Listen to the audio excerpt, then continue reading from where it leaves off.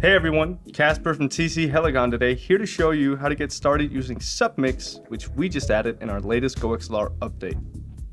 But before diving into the app, let's just take a second to break down submixing and get used to it. So what it is it's a new feature that allows for you to have two mixes instead of the one you traditionally have, and you can use this to separate your stream audio and your headphone audio, for instance. So let's say you want just a bit more audio on your video game for you than for your stream. Well, that's now possible. Or maybe you want to play some calming music in your ears while your stream can't hear it. Well, that's doable too. So let's dive into the app and take a look.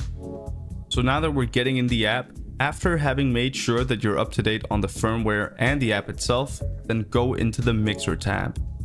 Here, you're going to be seeing a small option to tick on submixes, which is going to turn on the feature for you.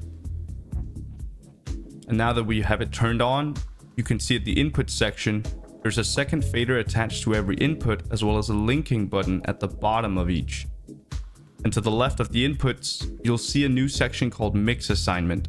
This is where you choose what mixes your input gets sent to, as well as allow you to monitor your mixes by clicking on these headphones to the left. So if I want to monitor my stream mix, I just click here. And that should allow it to me until I go back on my headphone, which is the default. A quick thing you might notice is under the output section, your mic monitor is now gone, and now you would just adjust that on your mic slider, which is linked to your headphones via the blue. So for instance, I would just slide up and down here, and that would now be my new monitor.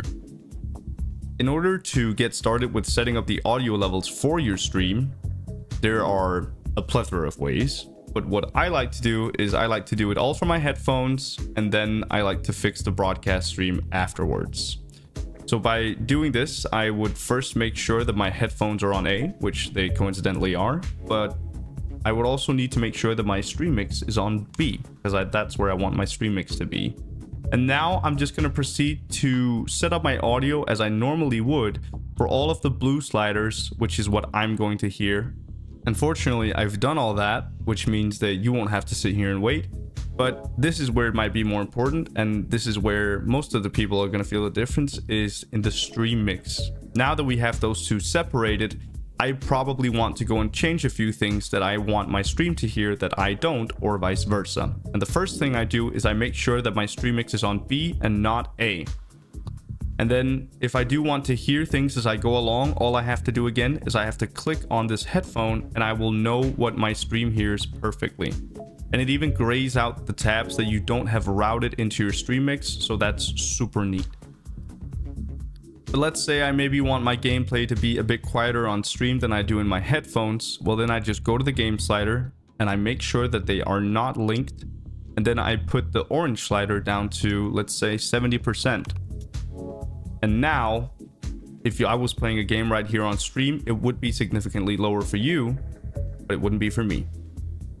You could do the same with music, as in you could probably just turn it down to 0 if that's what you wanted, if you wanted to listen to some music but your stream wouldn't. Alternatively, you could also just go into routing and just disable music, and then you'd come back to the mixer and it's grayed out. Now, we did mention the linking button earlier before, and what its purpose is to give you back some of that dual control with your faders on the GoXLR. So let's say, for instance, the music slider here, that I do want it to be the same volume for me and the crowd always. Well, all then I have to do is to link it, and then now if I move one of the sliders, or if I move it on my GoXLR, they move together. So that's super nice and gives you back some of that control that maybe you're used to when it comes to controlling stream audio on the hardware itself. In reality, you can be extremely creative with this thing, and when it comes to getting the most out of the submix, the sky's really the limit. The cool thing is that you can do this exactly how you want, and it's not like there's a perfect way of doing it. And all you have to do once you've gotten this set up is you want to make sure that once you're in OBS or whatever streaming software you use, that you put your audio output to be your broadcast stream mix, and then this will be all your stream hears. It's super easy to get going, even though it takes a little bit of explaining to do at first, but once you're done, it's all set up and easy to go. And that sends us off to the races when it comes to setting this up for your stream. Doing it for a 2 PC setup isn't that much different. You would just use the line output in your mix assignment and then you would be good to go. And that's it for this simple walkthrough. We hope you enjoy the feature. If you have any questions or tutorials that we should make in mind, then please fire them in the comments below and we'll be happy to make a response. Thank you so much for watching and good luck. Have fun.